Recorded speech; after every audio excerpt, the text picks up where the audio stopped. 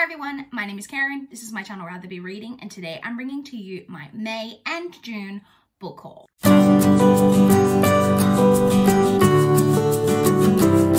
Hi guys, it is time to play catch up on some book hauls.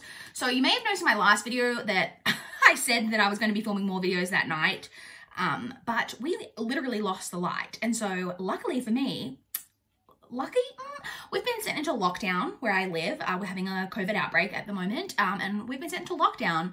And one of the upsides to being sent into lockdown is that I'm now home during the day and so can film on my lunch break, which is what we're doing today. So I was worried that we weren't going to get this video up to you in time, but you know, the universe provides. So we've got May and June to talk about. We may have some birthday books sprinkled in here, but we'll get to that in due course. We will, as always, start off with the library books. Now, I'm going to be perfectly honest. I wasn't keeping my piles as strictly as I normally do, so I'm not 100% sure that a couple of the later books in this pile weren't maybe gotten at the beginning of July, but I'm pretty sure this is all the library books that I collected or picked up in the months of May and June. So let's talk about them. So the very first book that I have here is I Know Everything by Matthew Farrell. This is the second book in a series. I read the first book, which was called, What Have You Done? They're supposed to be in a series, but I'm not really sure how.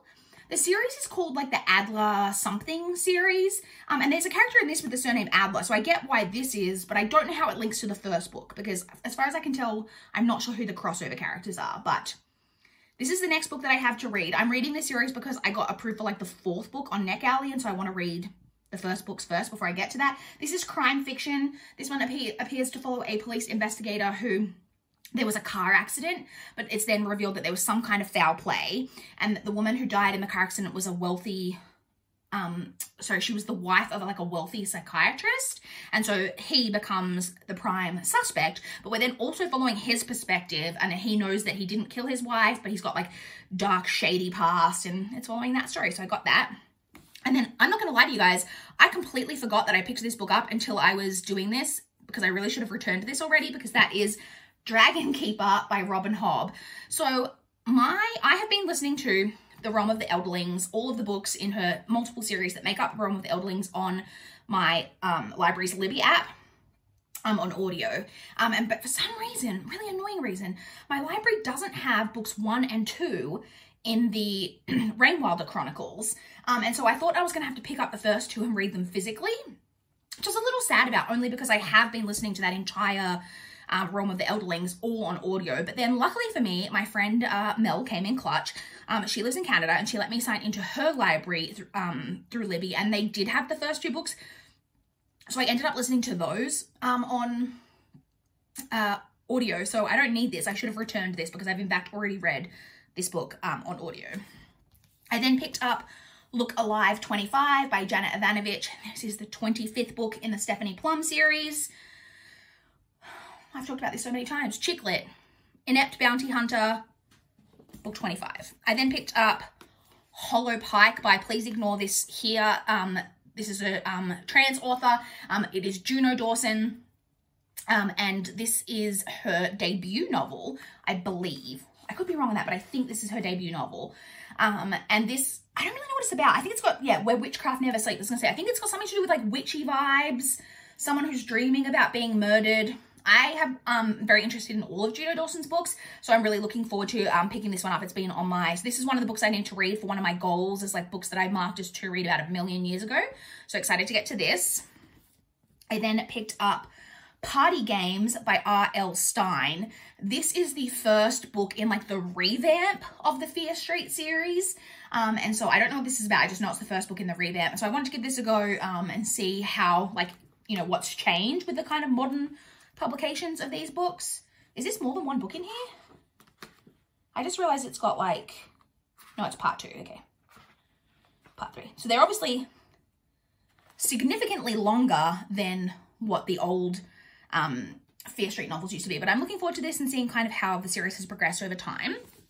I then picked up The Labours of Hercules by Agatha Christie. This is the next book in the Hercule Poirot series that I need to read. I'm assuming that Hercules might be the dog. And I'm excited that this involves a dog, but this is just the next one in that series that I need to read. Another one for one of my goals that I picked up is The Color of Tea by Hannah Tunnicliffe. The like tagline on here is a luscious novel of longing, passion, and afternoon tea. I have no idea what this is about. It's clearly women's fiction. Oh, I thought this was an Australian author, but it says on here, born in New Zealand. So that's even better because there's very few, I find it very hard to find New Zealand authors, but I think maybe she grew up in Australia. Oh, after she finished university, she lived in Australia, but also in England and also in Macau, which is where I believe this is set, which is, I believe, a part of China. If I'm wrong, that's going to be really embarrassing, but I believe that is where this is. And I don't know what it's really about, except that it's apparently longing, passion, and afternoon tea. So we'll find out. I then picked up Dark Sacred Night by Michael Connelly. This is the next book by Michael Connelly. As you guys know, I'm basically reading every book by Michael Connelly in publication order because all of his books cross over. This is the second book in the Ballard series. But this one is a direct crossover between Ballard and Bosch. Renee Ballard is a female detective and Harry Bosch is our older police homicide detective. So looking forward to reading this one and seeing them cross over. And then the next two, the final two that I picked up are another two that I need to read for goals this year. The first one is Elsewhere by Gabrielle Zevin. I believe this is about a girl who dies, and I think we're following her, yeah, like in Elsewhere, like whatever that is, but I don't know exactly what the plot is, but I've got that. I then have Liars Inc. by Paula Stokes. This one is about a boy who starts a kind of like business in his school whereby it's basically like a forgery business. He basically, for money, will give students like forged permission notes from their parents and all of that type of thing. And he starts the business with two of his friends, and then one of his friends asks him to forge a note for them, and he does it, but then the friend doesn't come back from wherever they were going. And I believe then the friend's body is found. The friend has been murdered, and I think then our main character is a suspect. Don't know too much about it apart from that, but that is the last one that I picked up from the library during this period. Let's move this pile out of the way because it's in frame and it's ugly. Okay, those are the library books. Let's move on to ebooks. So I'll go through May ebooks first, and then I'll go through June ebooks. So in terms of ebooks purchased in May, I purchased just two. The first of those was Heartbones by Colleen Hoover. You guys know I kind of have a goal to read all of Colleen Hoover eventually. I've read very little by her so far, but I do own a ton of her. And this one was on sale for $1.49. It's YA, which is interesting because the only Colleen Hoover I've read by her so far is YA, and I haven't enjoyed it. But this is her going back to YA because most of her stuff is more adult or new adult. And this one is about, I think, about a girl whose mother dies and she has to move in with her father. Don't know too much about it apart from that. That is what that's about. I then also have The Life She Was Given by Ellen Marie Wiseman. This one I also saw on sale and was a book that I marked as to read like a really long time ago. This one has a dual timeline, but I know that at least one of the timelines is set in the 1930s, and it's about a girl who is sold by her mother, I think, to the circus. That's all I really know about that one. I then, I think, have 5 NetGalley approvals that I was approved for in the month of May. The first of those is The Dangers of an Ordinary Night by Lynn Reeves. This one has a publication date of the 9th of November. This one is about 2 girls go missing, and then one of them is found dead, one of them is found really disorientated. But it's told from the 3 different perspectives: the mother of the girl, the police detectives who are investigating what happened, and the therapist who is like helping the girl who survived. So very interested in that. The second one I have is The Housemaid by Sarah A. Denzel. This one has a publication date of the 20th of July, which was in fact, I was gonna say, was that yesterday? But no, I think that was today. Is today the 20th or the 21st? I don't know, we're in lockdown, who knows what the day is. It was either today or yesterday. This one is about a woman who becomes a live-in maid for someone, but it's like got a creepy housekeeper. I think the son of the family is like a kind of a bad boy vibes. But then also it's got an element of that. I think she's given, there's like a dollhouse in the house. And there's a miniature doll of her in it. But like that doll in the like dollhouse has been like murdered or something. It all sounds very creepy. And I'm interested in it. And I like Sarah A. Denzel as an author. The next one I was approved for is The Hawthorne School by Sylvie Perry. This one has a publication date of the 7th of December. This one is about a woman who, her son is like, he's 4 and he's like quite difficult. And she gets an opportunity to put him into this like kind of atypical school. Like it's not your usual school. It's kind of different. And I think she's employed by the school, and then so her son can be or like she cleans for the school or something, so her son can be a student there. And it really works. Her son is greatly changed, but he becomes very subdued. And that's all I really know about it. I'm not sure if this is like got some cult vibes. I'm interested to find out. The next one I have is One Good Lie by Jane Isaac. This one had a publication date of the 24th of June. This one is about 2 sisters, and their mother is murdered. And the sisters feel really guilty because I believe that the person who is the murderer, who they believe to have murdered her, is, I think, the sister's boyfriend. But like they're not sure. I think they kind of suspect, and then I think another woman is murdered. I don't know. It all sounded very murdery and intriguing. And then the final one that I was approved for in May is The Perfect Family by Robin Harding. This one has a publication date of the 28th of July.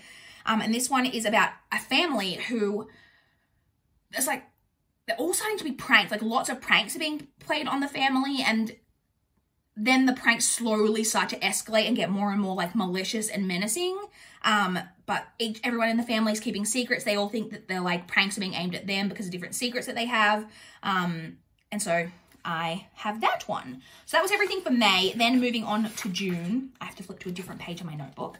So in terms of ebooks purchased, I purchased 3 ebooks in June. The first was The Midnight Library by Matt Haig. This one was on sale for $2.69 and is a really recent publication that has been very popular. And I, for some reason, was like weirdly like reluctant to read this book because I don't know, and I don't know why, because it speaks to me in a really particular way. So this one is about a woman who I believe tries to take her own life, and she ends up in kind of this like limbo place where she can go back and look at different periods in her life where she made decisions and see like what would have happened if she made the opposite path. And this is like a weird thing for me because when I was a teenager, like in my early 20s, there was a TV show, and I can't remember what it was called, but with this almost exact premise. And I used to think, like, I'm so fascinated by this premise that for me, this is kind of what I do imagine the afterlife to be like for a really good period of my life. I thought, this is what I hope it is like when you die, that I can go back and look at my life and think, what would have happened? Just out of interest, like what would have happened if I chose this different path? I just find that such a fascinating concept.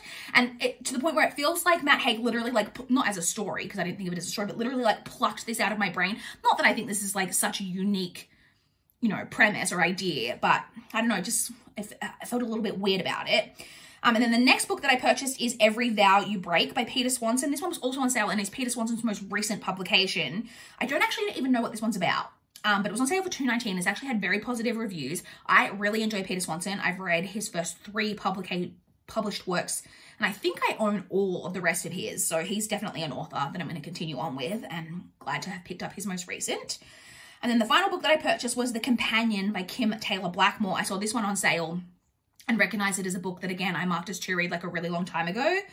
This one is about a woman who is about to hang for murder. It's set in like 1855. She's like imminently about to hang for murder, and it's about her reflecting back on her life and what happened and like how she ended up here. And like I said, I marked it as to read a really long time ago and saw it on sale, so nabbed it. And then in terms of NetGalley approvals in June, you guys, I was only approved for 1 book in June, which I feel like is a real accomplishment because you guys know I've been really out of control with my NetGalley approvals. So the only book that I was approved for in June is The Jane Austen Investigates the Burglar's Ball by Julia Golding. So this is the sequel. I was approved for the first book, which is the Abbey mystery, on NetGalley, and it's actually on my TBR for this month. And I saw the second book, and even though I haven't read the first one, I was like, oh, the second one's on there, I want to get that too, because this is a middle grade series with a young Jane Austen, like, solving crimes. That's all I can tell you about it, but I'm excited to have it. So that's ebooks. So now it's time to move on to the physical books that I acquired in the months of May and June. So in fact, though, in May, I didn't acquire any books. I had no physical books come into my possession in May, but in June, it was my birthday month. So I placed a pretty big birthday book order online in June. I hadn't placed a single online, doesn't mean I wasn't buying books, but I didn't place a single online book order since January. So I kind of splurged, decided to spend a bit of money, but I did also, quite a few of these are books that I've already read that I didn't own a physical copy of and I wanted to like add to my collection. So even though I've like got quite a lot of books, not all of them are adding to my TBR, so that's something at least. And only half, or maybe only a portion of the books that I ordered is in this haul. The rest of them didn't come in until the beginning of July, so they will be in my July book haul, but I will take you through the ones that have arrived already. So the first of those is The Death on the Nile by Agatha Christie. This is one I have read. So I decided that, like, while it would be lovely to own the entire collection of Agatha Christie's books, it's just probably not feasible because she's written like a bazillion books. So I just decided that I would like to have copies of my favorites. And I think that Death on the Nile is in fact my favorite of hers. I was very excited when I saw that this was going to be the next movie like that they made, and I'm excited to see that movie. So yeah, I picked up this one. My cats are going wild, you guys. I then grabbed First We Were Four by Alexandra Sirawi. So this is the only book by Alexandra Sirawi that I didn't own. And this has been on my wish list for like a really, really, really long time, but it's always really expensive. But I decided to splurge, like I say, it was my birthday, and I did pick up quite a few books in this order that have been on my wish list for a really long time. And this was one of them. Giles, you gonna knock the camera over? Giles is trying to make an appearance. He makes a very rare appearance on the channel. It's normally Winnie who's getting all up in my grill while I'm trying to film, but Giles wants to be a part of the action. No, you're gonna knock the camera. Just a sec. Here he is. Say hi. You want to say hi to everyone? No, he just wants to get down. Sorry about that, you guys. The next one I picked up is another Agatha Christie one that I wanted to own, which is The Murder of Roger Ackroyd by Agatha Christie. Again, just another one of my favorites of hers that I've read. Oh my God, the cat hair flying around everywhere now. The next one is another book that I've read but wanted to add to my collection, and that is Red, White, and Royal Blue by Casey McQuiston. Loved this when I read it. This is a new adult male-male romance. Apologies. This is a new adult male-male romance. And again, this has been on my wish list because as soon as I read this, I wanted to own a copy, but this is always really expensive. But again, splurged for my birthday. I then picked up Mexican Gothic by Silvia Moreno Garcia. This was an incredibly popular release last year, and I've been really, really, really wanting to read it. This is like Gothic horror, which I love, set in 1950s Mexico. I'm really excited to have my hands on this. There's so much cat hair flying around. I then picked up Check Please Book 2. So this is a bind up of years 3 and year 4. So this is was originally a web comic. It follows a character named, is it Biddy? Now I'm like doubting myself as what his name is. Eric Biddle? Yeah, I think he's called Biddy. Who is it's set in Canada. He plays hockey. I think it's in Canada.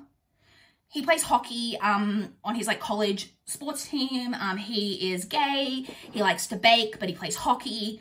And I have read years 1 through 3 online through the webcomic, and I own the bind up of years 1 and 2. But this is the bind up of years 3 and 4. So I'm excited to have this so I can finally read year 4 and finish off this webcomic. And then the next one I have is Jane Eyre by Charlotte Bronte. Again, I have read this, but I wanted this in the edition. I recently got a copy I think it was in my January order. I got a copy of The Tenant of Wildfell Hall. In this matching edition, I will also be buying it, the Wuthering Heights one, even though I don't love Wuthering Heights, but I want to have all 3 of these editions because I just think that they are gorgeous. This is such a like fat little chunky book. I love it. And then the final book that I picked up that arrived in June at least is The Bear and the Nightingale by Catherine Arden. This is the first book in the trilogy. Off the top of my head, I'm forgetting what the trilogy is called. It's the Winter Night trilogy. Deals kind of with Russian folklore. I don't know too much about it. I try to always glaze over when people talk about the synopsis of this because I don't want to know too much about this, but I'm really excited to read this trilogy. Again, this has been on my wish list for a while, so glad to at least have the first book. I will obviously need to continue purchasing these so that I can get the sequels so I have the whole thing, but I'm excited to have my hands on this first book. That is it. That is everything that I acquired in the months of May and June. I would love to chat with you guys in the comments down below if you've read any of these books, if you've got any thoughts on them, or if you want to chat to me about what you guys have been picking up over the last couple of months. I would love to know. Again, stay tuned for my July book haul, because I will have a few more birthday books, the second half of that order in that video. But yeah, I'd love to chat with you guys in the comments down below. Please like this video if you liked it. Please subscribe if you want to see more from my channel. That is all I have for this video today. Bye, guys.